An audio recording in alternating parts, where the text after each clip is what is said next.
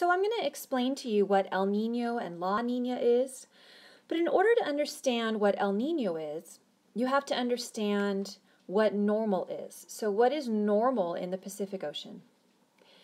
And including what upwelling is.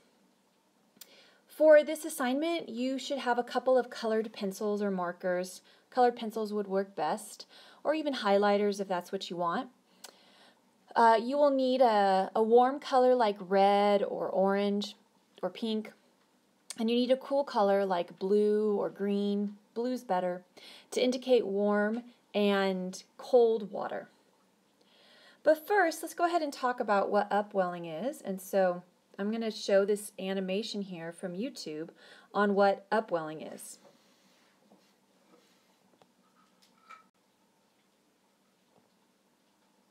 So we're seeing a visual of the west coasts of the Americas, so Peru or California. And this is what happens off our coast. We have cold water from the bottom that comes up. And the reason why it does this is because the winds will blow south. So it doesn't show it very well in this YouTube video, but the winds blow south. And then because of the Coriolis effect, which is the spin of the earth, it actually diverts the water out away from the coast. And then water from below has to come up to replace that water. And that's basically what upwelling is. Now, upwelling occurs in several places around the world. It occurs on the west coasts of the Americas. It also occurs around the equator too, and it has to do with how winds blow surface water away and how cold water from below will replace that water, and that water from below is full of nutrients. So let's go ahead and we're going to sketch that out ourselves. So we're going to just make a simple drawing, and I would do this at the side of your paper or the back of your paper. So if we're just going to draw here the slope of the ocean, and we'll kind of make that the ocean, and so over here is land, and then we have ocean water here in blue. So again, the wind is blowing south, so wind is blowing south. But the spin of the earth deflects that movement once it gets to the water, so the water flows away from the coast. And this is because the wind and the water get deflected, and we call that the Coriolis effect. And so down here at the bottom of the ocean are nutrients, nitrates, potassium, phosphorus, carbon, anything from dead, decomposing organisms. Why are they at the bottom? Well, because when a fish dies, it's going to sink to the bottom and get decomposed, and its nutrients will be returned, or a whale or anything.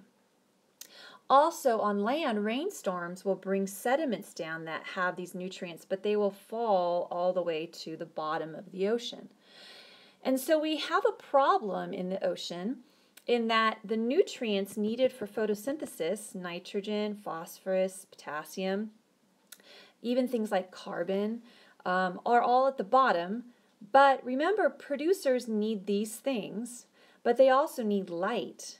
And the sun is up here. So the photic zone is here at the top. That's where light can penetrate, the photic zone. So nutrients are at the bottom, light's at the top. And so that's a problem for food webs because you need both for your producers to start your food web. And we call that productivity. How much productivity is how much photosynthesis is going on and how much can be passed to our consumers. So when we have a circumstance where the winds are blowing the water away from the coast, now we have this cold, and cold water holds more oxygen too. So this cold water from below comes up to the top. And so now we have here nutrients and light, and we have a burst of productivity. And so the important part of all this is that because of this, we get high primary productivity. These are terms that the AP test uses frequently in released exams. Why does one section of the planet have more productivity than others? So they use the word productivity, and it also means good fishing.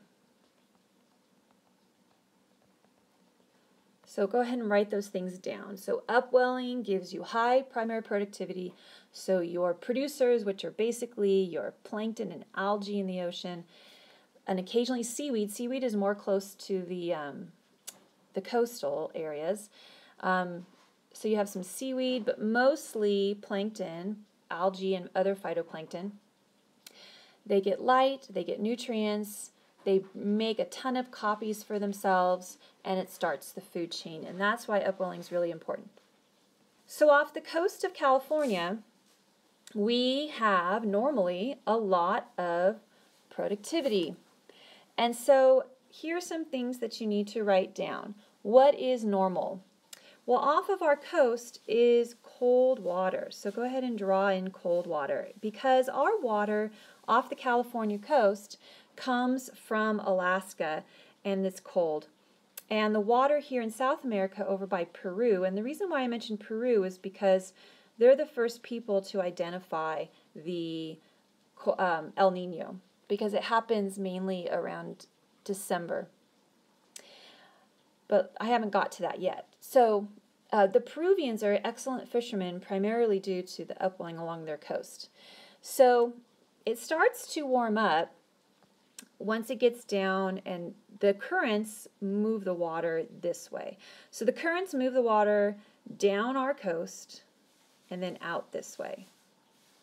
And then they make this big gyre.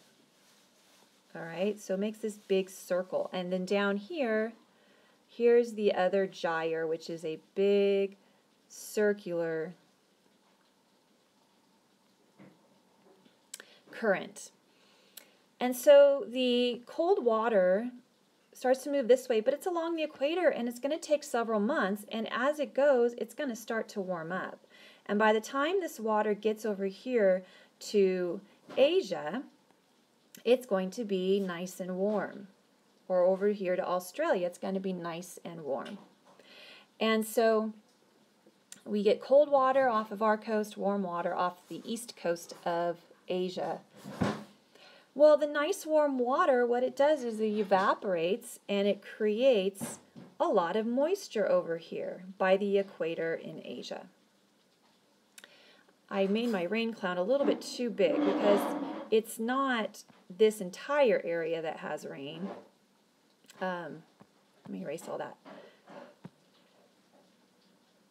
And it's just some of the area that has rain.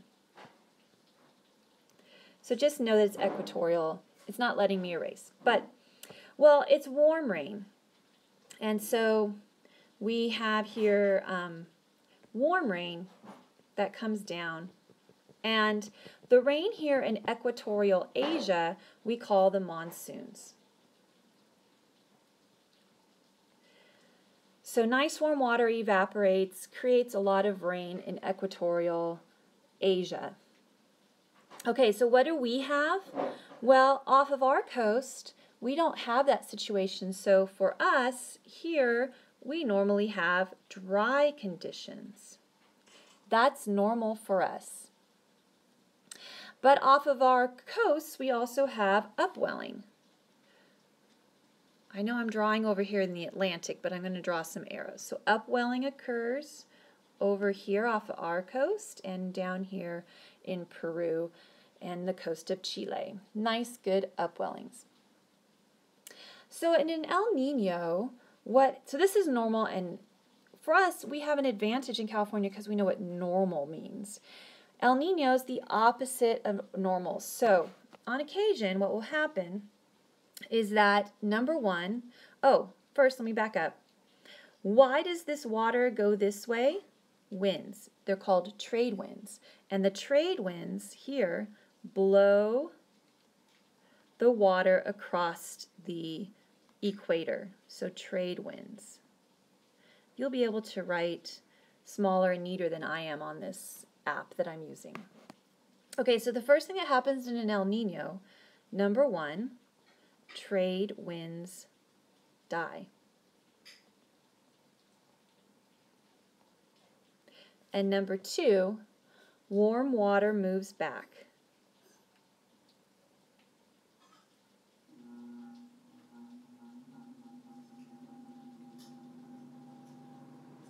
Back to the eastern Pacific, which is the west coast of the Americas. So, going back up to our normal picture, this warm water keeps getting pushed and it kind of makes this big area of warm pool of water that's actually several feet higher than it is on the other side of the Pacific. So over here, the western Pacific has this bulge of warm water because the trade winds keep blowing and blowing and blowing and blowing and blowing and blowing it east. So this big bulge of water now is going to move downwards because gravity, if the trade winds die off, gravity is going to make that bulge of water start to move downward and towards the eastern Pacific, towards the Americas. So again, the trade winds are normally blowing all that water west towards equatorial Asia, and then the water's going to come back. So let's go ahead and talk about this.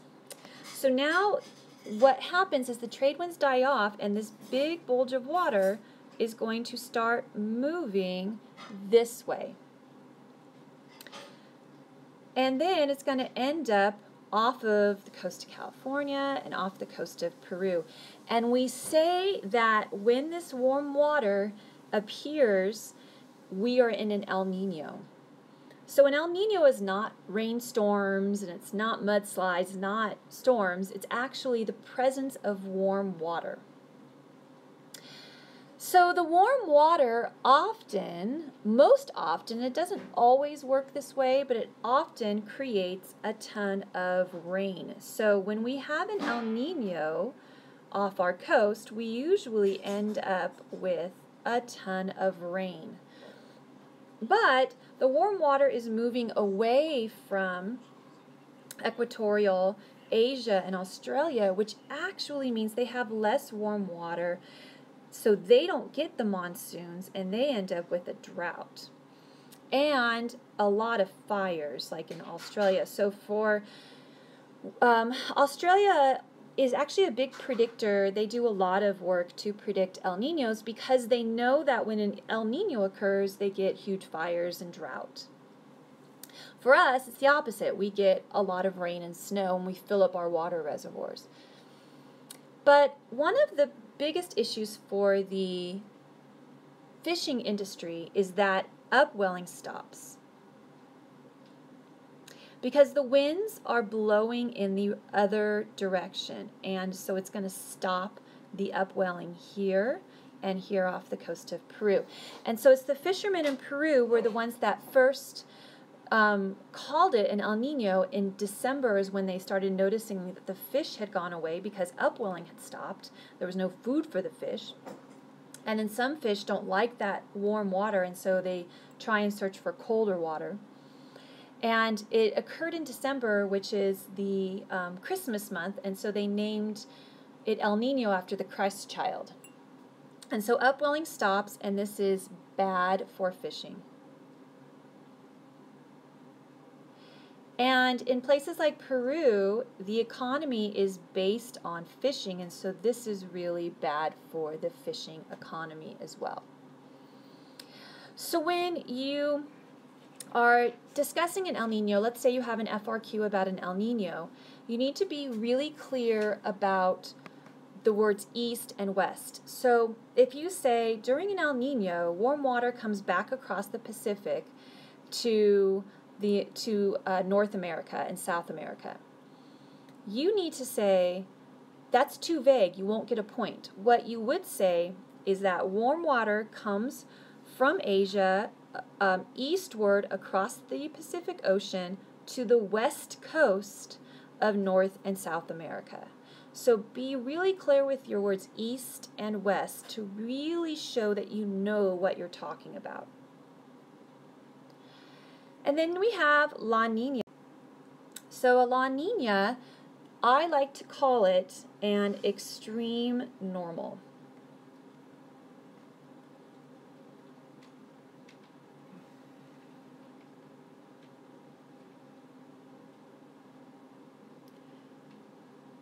All right, so La Nina often follows an El Nino the next year. So I'm recording this in the year, in January of 2017, and off our coast we have a La Nina because last year we had an El Nino. But our rain patterns haven't exactly followed La Nina because normally in La Nina we have more of a drought. So Southern California is typically a semi-arid, so a semi-dry landscape, but in a La Nina we typically have less rain than we normally have. So what happens is that the trade winds increase. And so the cold water over here in normal conditions will extend further before warming up because the winds are blowing them harder and faster. And so that's what occurs. So the cold water goes further along the equator before warming up.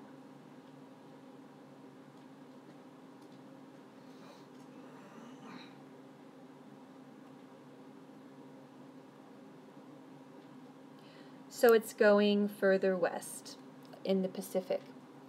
And so what it normally means for us is drought. Now, it looks like it's the whole United States, but it's not. So we'll say in the U.S. Southwest. So California, Arizona usually get a drought, Nevada, in the southwestern United States. So that would be here, okay? And so that is La Nina. And again, it usually means drought, but in the year of January 2017, it hasn't meant drought. We've actually gotten a lot of rain this year. And that's it for El Nino Notes.